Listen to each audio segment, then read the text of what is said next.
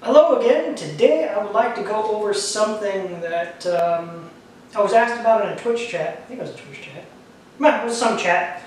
Somebody asked me about FOBS. So I should do a presentation on FOBS. And we'll figure out what that is in a bit. It has to do with nuclear weapons. So that was a while back, maybe a month ago. So I finally decided, let's do a presentation on this particular system. But before we can get to that system, we kind of want to go over some other things that preceded it and still exist today. Okay? So let's take a look at what an ICBM is, basically, but more importantly, how they work. So to do that, let's go back up here. Alright, so what is an ICBM? ICBM, it's an intercontinental ballistic missile. It's a missile, obviously. It can, from the name, it can go from one continent to another. But the important part of the name here is the ballistic part. Alright, we get ballistic from the Greek balein, I think. And that means to throw, the pronunciation. I'm not Greek, so there we go. It means to throw. Alright, and then, for example, if you've ever played, oh gosh, what was it, Age of Empires 1 or maybe 2, they had a unit in there called a ballista, and it would throw giant arrows, essentially. So it's just like a giant crossbow on wheels, and it would throw bolts, and the bolts were like giant arrows. So it was throwing those. It was called a ballista. So yeah, a ballistic missile works on a ballistic trajectory, which is the same type of trajectory as when you throw a ball, or when a ballista, for example, would shoot one of those bolts. It follows this particular curve right here.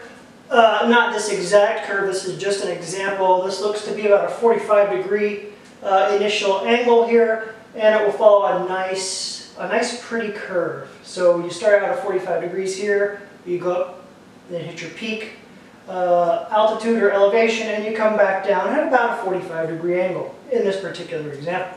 Okay? So this is if we were to throw something, right? If we were to look at it on Earth here, what we might have is, for example, the US over here, and Russia, or not Russia, excuse me, I want to confuse Russia with the Soviet Union. They were not the same. That's a little bit of history. Anyway, the Soviet Union, let's see if we have the US over here and the Soviet Union over there. What we might see is this missile being launched, this ICBM being launched out of the US, or even, by a submarine perhaps, but it would probably be a little over here if it was from a submarine, coming up and falling back down. So it comes up to a peak, and it goes back down. All right. Now, the peak of these can be as high as 1,200 miles, give or take a bit. Okay, and that the peak is up here at the top. Okay. Now, during this flight, or this trajectory that the missile is on, you have generally three phases. You have the boost phase, which is where the missile is being propelled by some sort of engine, typically a solid rocket booster, maybe liquid fuel booster, engine I should say. And it's going up and it's gaining whatever velocity it needs to get up here into what we call the mid-course, all right? Basically a peak. This phase here could last, 1 minute, 5 minutes. It really depends on a bunch of different factors. So we won't get too much into that. Just to be aware that there is a part of this phase, or this flight, this trajectory, where it is being boosted, all right? Where it's consuming fuel and oxidizer and gaining altitude and velocity, of course. Up here at the mid-course phase, I'm not at liberty to speak too much about this phase up here, but there's all sorts of things that go on up here to do various things. But one of them is that you'll get multiple warheads separating, and then they'll be going and getting ready to go into their targets, all right? And so this happens kind of at the peak, okay? And then this phase down here where we're coming down is called the terminal phase, and this is purely gravitational, all right? We've boosted up, we've consumed fuel, we've expended energy to get these warheads up here to the peak, and then now we're going to use gravity to get us the rest of the way to our target on this terminal phase. You can see here I've drawn one of these little warheads coming down wherever it wants to go. Okay? Now, this is very good because it is relatively, keyword relatively energy efficient and relatively accurate because the only energy we're expending is to get this thing up here somewhere. All right? The rest of that energy is, part of it's going to be provided by gravity and the rest of it's just coasting through space essentially. And at 1,200 miles in altitude, the atmosphere is pretty thin as well. Okay? So we don't have a lot of that drag to worry about if we were up here as opposed to if we were lower in elevation or altitude, more towards the Earth. Okay? So there's problems with this system though, and so let's go over those real quick over here. All right? One way that you can, in a nuclear war, in a situation such as this, time is, a nuclear war, let's just say, time is a very important thing. For many reasons, but one of the biggest is that you want to be able to mount a response to an attack as quickly as possible before missiles hit your own command and control structure and your own ICBMs, your own weapon systems, and bases and things like that. A little side note, the Soviet Union went heavy into the deployment and spreading out of weapons, while the US went heavy into the deployment and spreading out of command and control. That's another subject, just a little side note there. But now, how can we detect these things? Well, we can detect them with normal radar. But the problem with that is if we did it with normal radar, we would only get a little bit of well, geez, this is 1,200 miles, right? We would only get a little area to detect, and it wouldn't give us really any time at all to respond, okay, and to prepare and do things like that, okay. But another thing we can do is we can take a big radar and we can basically aim it. As you see I've done here, these orange, this is the radar here, and these orange dotted lines are basically the radar cone, the coverage area, the beam, if you want to call it that, okay?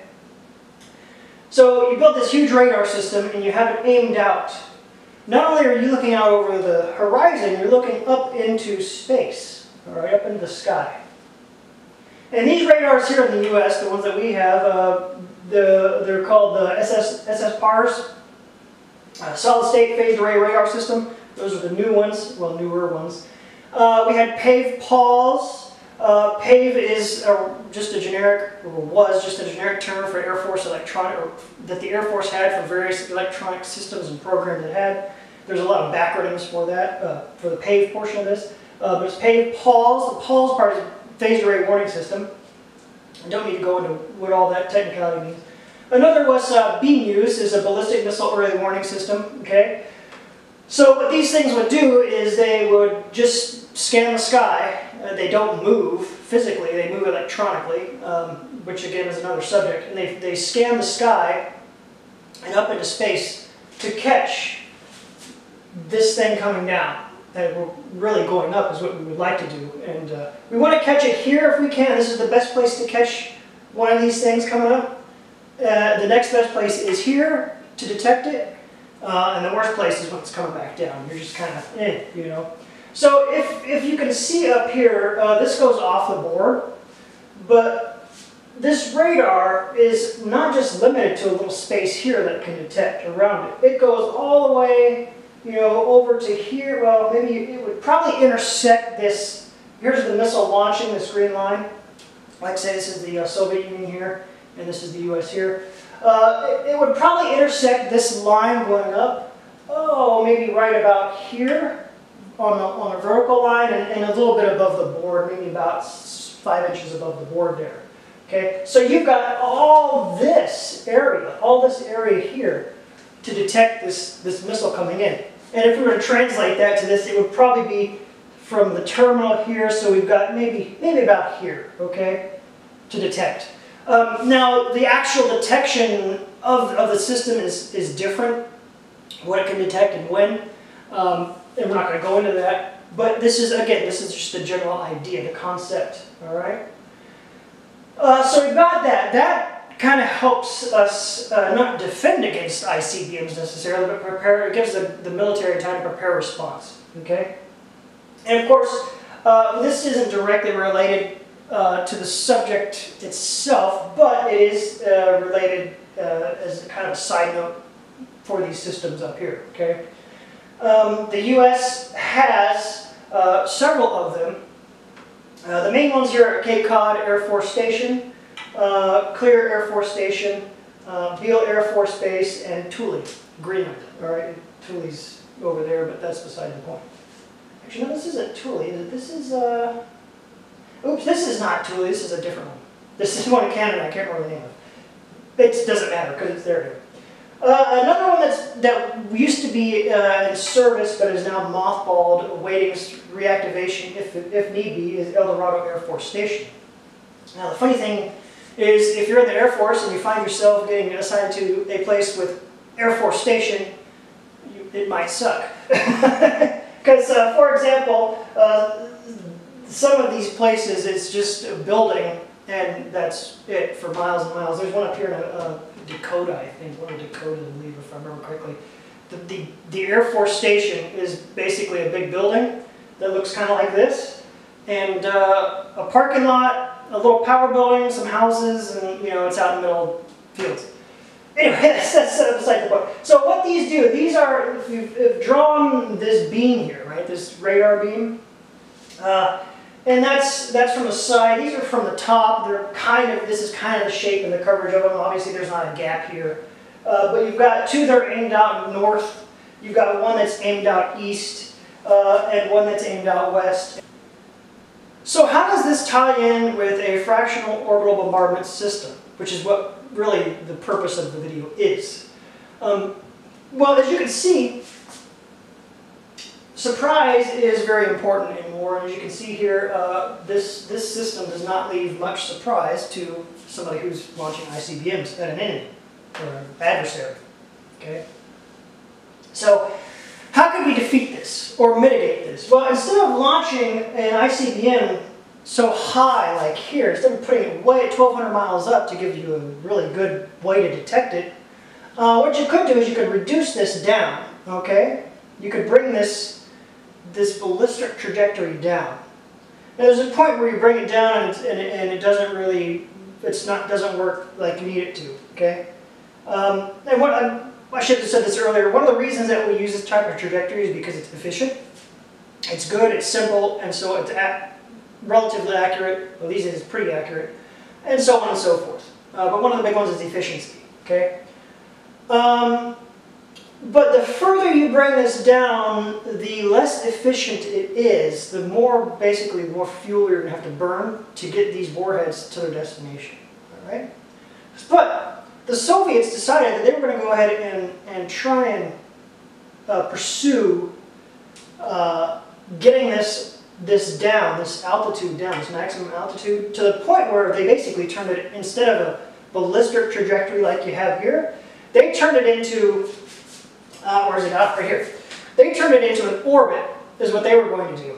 All right. So that means they would launch basically like a regular rocket that would put a satellite into space, something like that, and they would go around the Earth at an altitude about 150 miles peak. And the reason peak is in quotations here is it's an orbit. It's not really a peak like it is up here. It's an orbit. But the reason I put peak is because we have peak here. Okay. So you could say that this is a 150 mile, an orbit with a 150 mile altitude, okay? So they would launch it up and it would come around the Earth like an orbiting satellite, and it would hit the target, okay? You could also go the other way, like I have drawn up here. You could go the other way around the top, okay? You go right over and you hit your target, and as you can see here, this radar, it has only this much time, since if you translate this into time instead of distance, which is easy enough to do if you have the velocity and everything, and distance. If you translate that into time, there's not much time here, okay? There's really some estimates where you'd have maybe a minute at most between when you detected this thing coming in and when it hit its target, okay? So basically here is, if we were to compare with this trajectory, if we were to do this on a flat line, you'd see that it would come up, again, we're being very basic here, generalizing. It would come up to 150 miles and then go horizontally, essentially, and then descend. It would deorbit itself, if you want to call it that, and hit its target, okay? So it's a fractional orbital bombardment system. It's orbital because it's going into, well, let's not go into the orbital part. Bombardment, this fractional orbital bombardment system is kind of funny because it sounds like it's, you know, raws from God or some high-tech thing, but it's not at all. It's not high-tech at all, okay? So the name itself. This thing could, if you, and you probably would have, if you're going to use this in all seriousness. These were built and tested and fielded, but they were never used, thankfully. You could make this a complete orbit, and this is, it would probably be a smarter thing to do that, to have this thing orbiting at least once, with the capability to orbit at least once, okay? But to fall in line with various nuclear treaties, they said, oh, well, we're only going to let it go a fraction of an orbit, okay? So that's where you get fractional, all right? Because like you see here, it's not going complete orbit, so is it really in violation of the treaty, okay? So that's where you get that fractional orbital part from, okay? Now, like I said, these things were built, they were tested by the Soviet Union, but they were built, tested, and fielded by the Soviet Union. They were never used, all right? These, while they are good for surprise, very good for surprise, and can be in some cases faster, they have a shorter time to hit the target than a ballistic missile. Again, all these take into account a bunch of variables. They do have some serious problems. One of those is fuel efficiency. Very inefficient compared to a ballistic missile. And we could translate that fuel efficiency issue. Here's a list of some of the issues with these, some of the big issues. The fuel efficiency, you could say, the energy expenditure to get this thing into a fractional orbit is high. Okay, that means that you're going to have more fuel. More fuel means that your warhead is going to have to be smaller, and therefore your warhead yield will be less. Okay. And when I mean smaller, I mean in mass. It's going to have to be less massive. Okay. Accuracy is also a thing. I mean, with a ballistic trajectory, even insects can do this. Even an insect can calculate out a ballistic trajectory in its, 5 brain cells and usually or often hit the target that it wants to hit. This is a little more difficult, okay? Because you're going to have to come up here, and this part is kind of relatively easy, getting it up. But your deorbit operation here and getting it to hit your target, getting this warhead to hit your target accurately, it's a little more difficult, okay? These things could be miles off target, all right? Whereas these, even back in the day, weren't miles off. They were fairly accurate, okay? So let's see, that's the accuracy part here. The re-entry velocity. This is another issue here. These are coming in much into the atmosphere. They're re-entering much quicker than these, okay? And what that's going to translate into is you're going to need extra shielding and protection on that warhead as it's coming in, okay? Basically to blade away that heat. There's more heat, so you're going to have more to protect the warhead itself from all that heat during re-entry.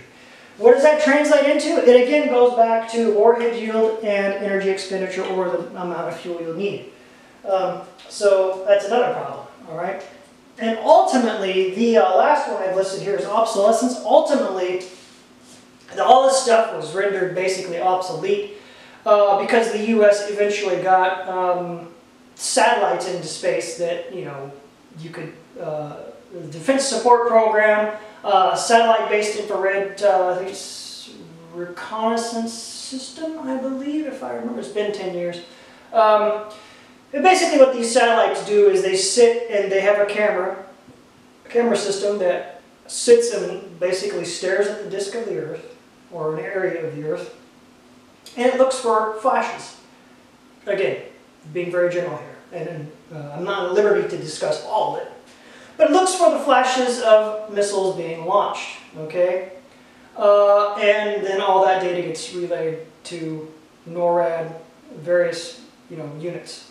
So that kind of was nullified this stuff, because you can, from the flashes, and which basically is the engine firing, right?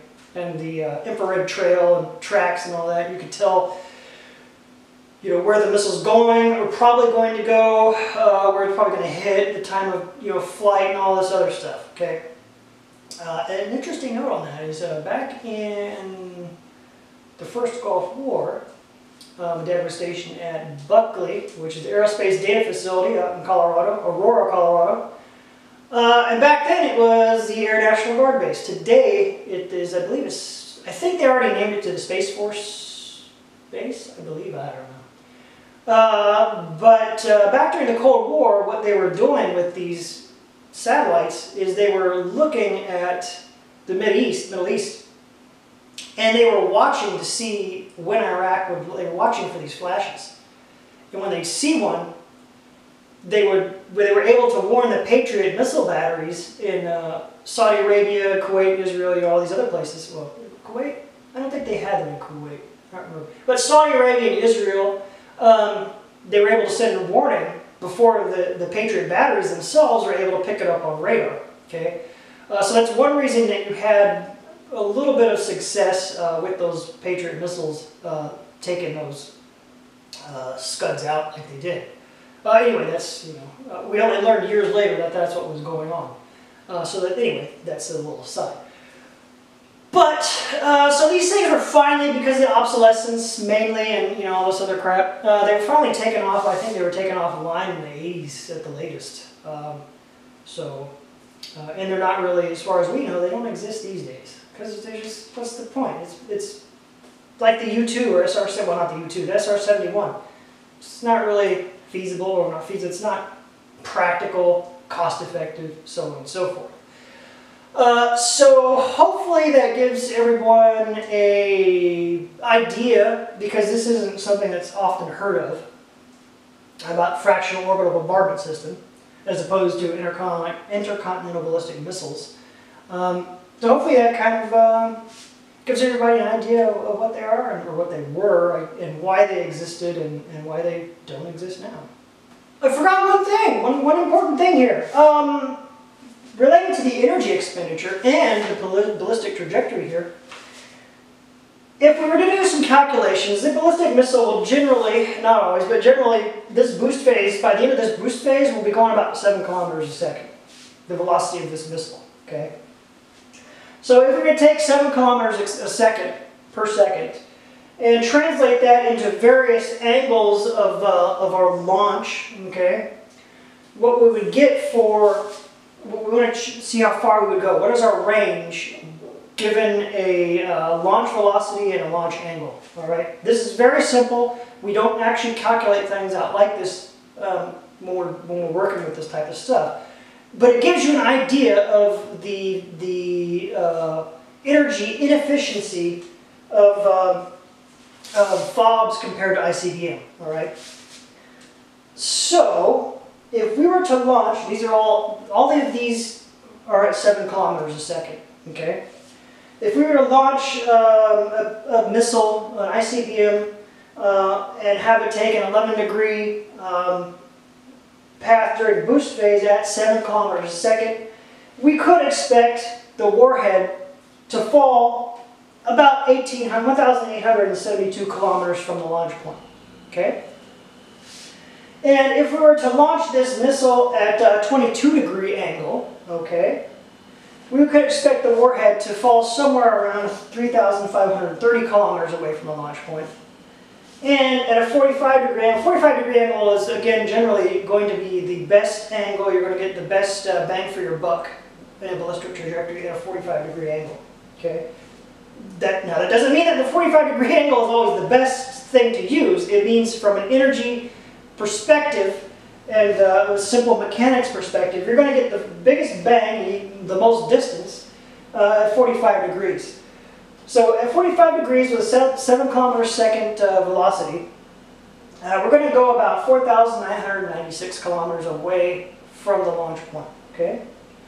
Now, we're going to see here. I think I did 22 degrees. I believe is what this one is for, and I could be wrong. If we wanted to launch it at 11 degrees and end up at about 3,530 kilometers away, the velocity that we'll have to have in that boost phase will need to be 9.7 kilometers a second. I thought that said meters a second. I was like, that's not right. It's supposed to be kilometers. So we need about 9.7 kilometers a second. Okay? That doesn't sound much more than the 7 kilometers a second, but when you're dealing with rockets, that can be significant. Okay? So there we go, going over that, and hope that's good.